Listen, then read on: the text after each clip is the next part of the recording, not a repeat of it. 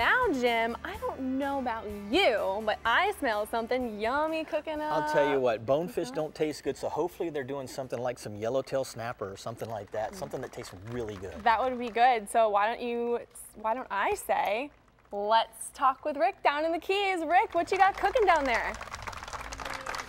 Thank you so much, Bree. We're here with Chef Dario. You know what? What a beautiful evening we have here in the Florida Keys.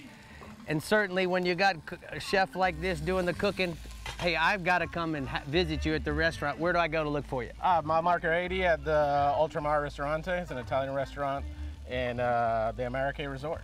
Now it looks like you got yellowtail snapper on the menu, so what are we going to do with it tonight? The yellowtail snapper, it's Florida Keys fantastic fish all the year round, and we're basically going to treat it nice. We're going to take a little bit of salt, all right, a little bit of pepper, all right.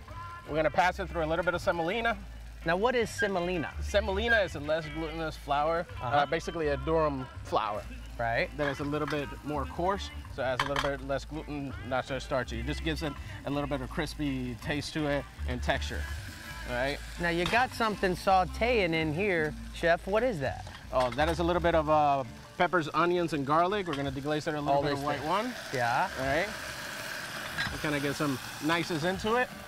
Right. So I'm not real familiar with that. What does the white wine do to the taste, and why do we use white wine in so many different recipes? White wine, we're adding flavor and depth into it, and we're also trying to get all the caramelization out of the bottom of the pot. All right, so nothing goes to waste. All right, so after that? After that, we basically add a little bit of water to it, just to cover. All right, everything is underneath. We have some fresh thyme. Looking good. A couple of bay leaves for good luck. Okay, and basically, we just let it simmer. When it's ready is when the peppers are nice and tender, right? And then you can put it in the blender for, I would say, 2 minutes, and it should come out something like this. Oh, nice so this is that finished, cooled, as well as blended. Oh yeah, season and everything. You always want to add a little bit of love and salt and pepper. You can always add a little bit of hot sauce.